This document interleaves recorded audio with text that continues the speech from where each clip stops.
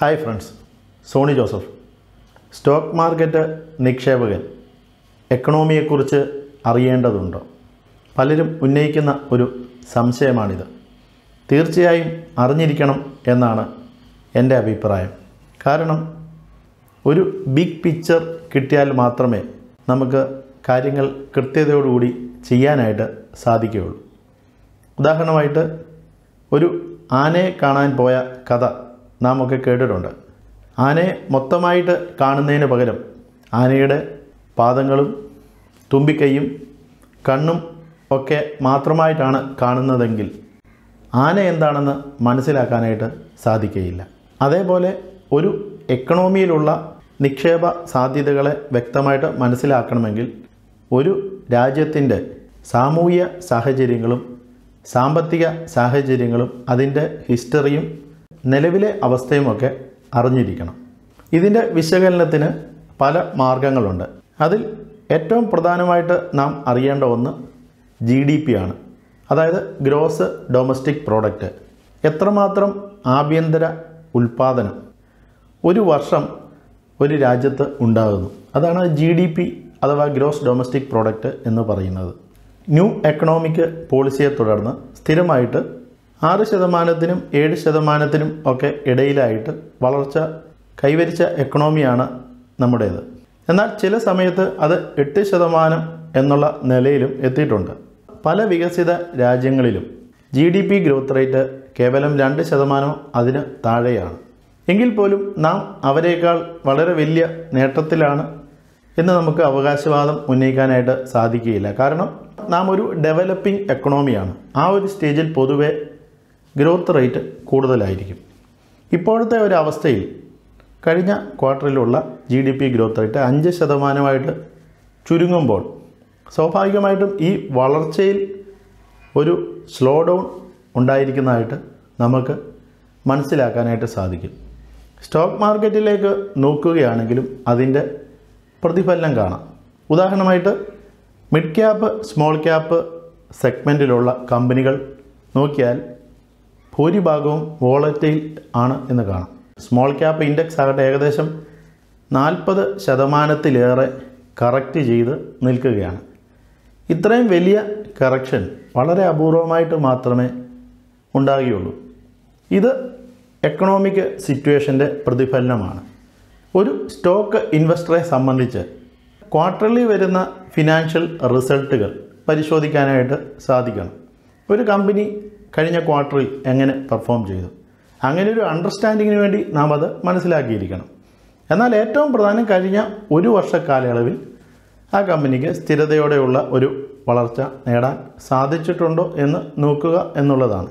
GDP growth rate ഇടിയുന്ന കാലഘട്ടങ്ങളിൽ പല കമ്പനികൾക്കും കഴിഞ്ഞ 10 വർഷത്തിൽ നേടിയ ഒരു ശരാശരി വളർച്ച പോലും നേടാൻ സാധിക്കണമെന്നില്ല.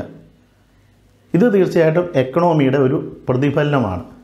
അതുകൊണ്ട് GDP വളർച്ചാ നിരക്കും കമ്പനികളുടെ പെർഫോമൻസും തമ്മിൽ ബന്ധമുണ്ടെന്ന് നമുക്ക് മനസ്സിലാക്കാൻ കഴിയും. അതേപോലെ ശ്രദ്ധിക്കേണ്ട മറ്റൊന്നാണ് ഇൻഡസ്ട്രിയൽ പ്രൊഡക്ഷൻ്റെ ഡാറ്റ. ഈ ഒരു ഡാറ്റയിൽ കുറേ കാലമായിട്ട് ഗ്രോത്ത് റേറ്റ് കാണുവാനായിട്ട് നമുക്ക് സാധിച്ചിട്ടില്ല. എന്നാൽ കഴിഞ്ഞ ക്വാർട്ടറിൽ ചെറിയൊരു ഇമ്പ്രൂവ്മെൻറ്റ് വന്നിട്ടുണ്ട്. ഇങ്ങനെയുള്ള ഡാറ്റ സൂചിപ്പിക്കുന്നത് വ്യാവസായിക ഉൽപ്പാദനം മന്ദീഭവിച്ച സ്ഥിതിയിലാണ് എന്നുള്ളതാണ്. ഇങ്ങനെയുള്ള മാക്രോ ഇൻഡിക്കേറ്റേഴ്സിൽ പ്രശ്നങ്ങൾ നേരിടുമ്പോൾ സ്വാഭാവികമായിട്ടും സമീപ കാലയളവിൽ കമ്പനികളിൽ വളരെ വലിയൊരു ഗ്രോത്ത് റേറ്റ് ഉണ്ടാകുകയില്ല എന്ന് നമുക്ക് അനുമാനിക്കാം. അതേപോലെ ശ്രദ്ധിക്കേണ്ട മറ്റൊന്നാണ് ഇൻഫ്ലേഷൻ, പണപ്പെരുപ്പം. പണപ്പെരുപ്പം എന്നുള്ളത് പൊതുവായ വില നിലവാരത്തിൽ ഉണ്ടാകുന്ന മാറ്റമാണ്. അതായത് നാം വാങ്ങാൻ പോകുന്ന ഏതൊരു സാധനങ്ങളും, അത് ഫുഡ് പ്രൈസ് ആകട്ടെ, മറ്റ് മെറ്റീരിയൽസിൻ്റെ പ്രൈസ് ആകട്ടെ, മെറ്റൽസിൻ്റെ പ്രൈസ് ആകട്ടെ, ഒക്കെ വളരെ വലിയ രീതിയിൽ കയറിപ്പോകുന്ന ഒരു സ്ഥിതി. അതായത് ജനറൽ പ്രൈസ് ലെവലിൽ ഉയർച്ച വരുന്നു. അത് നെഗറ്റീവായിട്ട് ഒരു എക്കണോമിയെ ബാധിക്കുന്ന കാര്യമാണ്.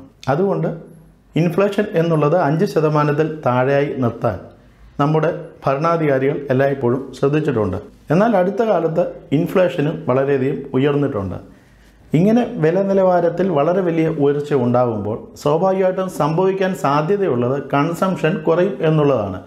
കാരണം വില കൂടുന്നതനുസരിച്ച് ചിലവാക്കാനായിട്ട് ആളുകളുടെ കയ്യിൽ പണം ഉണ്ടാകണമെന്നില്ല. അതേപോലെ അൺഎംപ്ലോയ്മെൻറ്റ് റേറ്റ്സ് വളരെ ഉയർന്ന രീതിയിലേക്ക് പോകുകയാണെങ്കിൽ തൊഴിലെടുക്കുന്ന ആളുകളുടെ എണ്ണത്തിൽ വർധനവ് ഉണ്ടാകുന്നില്ല. അങ്ങനെ വർധനവ് ഉണ്ടായാൽ മാത്രമേ കൂടുതൽ സ്പെൻഡിങ് ഉണ്ടാകുകയുള്ളൂ. കൂടുതൽ സ്പെൻഡിങ് ഉണ്ടായാൽ മാത്രമേ കമ്പനികൾക്ക് കൂടുതൽ പ്രൊഡക്ഷൻ നടത്താനായിട്ട് സാധിക്കുകയുള്ളൂ. കൂടുതൽ പ്രൊഡക്ഷൻ നടത്തിയാൽ മാത്രമേ കമ്പനികൾക്ക് കൂടുതൽ സാധനങ്ങൾ വിറ്റഴിക്കുവാനും അതുവഴി ലാഭം വർദ്ധിപ്പിക്കാനും സാധിക്കുകയുള്ളൂ. വിൽപ്പനയിൽ കുറവ് നേരിട്ടാൽ ലാഭം വർദ്ധിപ്പിക്കാൻ സാധിക്കുകയില്ല എന്ന് നമുക്കറിയാം. അതുകൊണ്ട് വിൽപ്പനയിൽ വളർച്ച ഉണ്ടാകണമെങ്കിൽ കൺസ്യൂമേഴ്സിൻ്റെ കയ്യിൽ പണം ചിലവാക്കാൻ ഉണ്ടാകണം. ഇൻഫ്ലേഷൻ കൺട്രോളിൽ ആകേണ്ടതുണ്ട്. അതേപോലെ GDPയിൽ മൊത്തത്തിൽ ഇമ്പ്രൂവ്മെൻറ്റ് വിസിബിൾ ആകേണ്ടതുണ്ട്. വളരെ പെട്ടെന്ന് വലിയ മാറ്റം ഉണ്ടായില്ലെങ്കിൽ പോലും ഒരു റിക്കവറി, അതായത് ഒരു റിവേഴ്സൽ, പോസിറ്റീവ് റിവേഴ്സൽ കാണാനായിട്ട് സാധിക്കണം. അതേപോലെ ഇൻഡസ്ട്രിയൽ പ്രൊഡക്ഷനിലും മാറ്റങ്ങൾ ഉണ്ടാകണം. ഇങ്ങനെയുള്ള ഘടകങ്ങൾ അതുകൊണ്ട് തന്നെ സ്റ്റോക്ക് മാർക്കറ്റിൻ്റെ മധ്യകാല പെർഫോമൻസിനെ സ്വാധീനിക്കുന്ന ഘടകമാണ്. അതേപോലെ തന്നെ ഗവൺമെൻറ് പോളിസിക്കും നിർണായക സ്വാധീനമുണ്ട്. കഴിഞ്ഞിടയ്ക്ക് കോർപ്പറേറ്റ് ടാക്സ് കട്ട് വന്നപ്പോൾ നിഫ്റ്റി ഏകദേശം 11,000 റേഞ്ചിൽ ട്രേഡ് ചെയ്യുകയായിരുന്നു.